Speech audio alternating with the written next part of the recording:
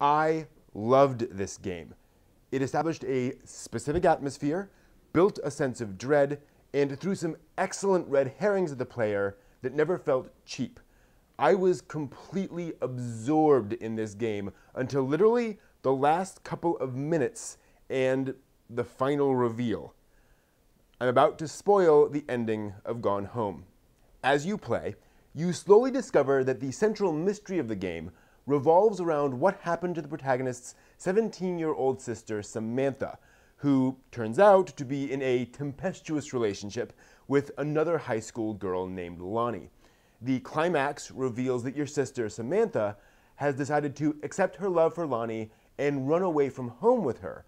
And this is presented as a positive ending. Everything from the music to the lighting telegraphs that this is supposed to feel sweet. Now, when I grew up, a close family friend worked on a suicide prevention line. My family has had to work with Child Protective Services. One of my best friends is a police officer. You might already be realizing the problem I have with this ending. A high school girl running away from home is not a happy ending. Further, we know that her lover doesn't have a stable home, so we're forced to assume that they'll both be living on the streets, even assuming they can avoid Child Protective Services and/or the police. Now think, just for a second, about what two underage girls might have to do to get food and shelter for themselves. And this is not me overthinking this. The entire game hints at possible supernatural explanations for the game's events, then rips all those away at the end for complete realism.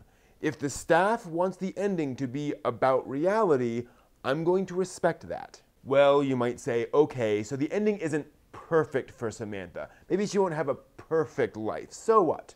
Well, why are we playing the game? The protagonist just spent several hours exploring this house. Why?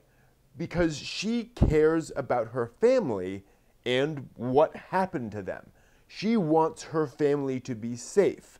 Thus, that's why I'm playing the game, why I'm exploring the house, because I want her family to be safe, presumably.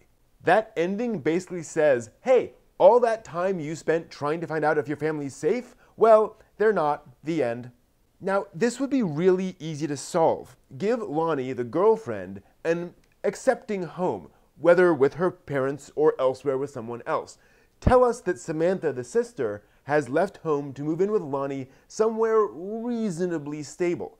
This does not give her a perfectly happy ending, and that's not what I'm asking for. She's still leaving home, and her new home isn't necessarily ideal.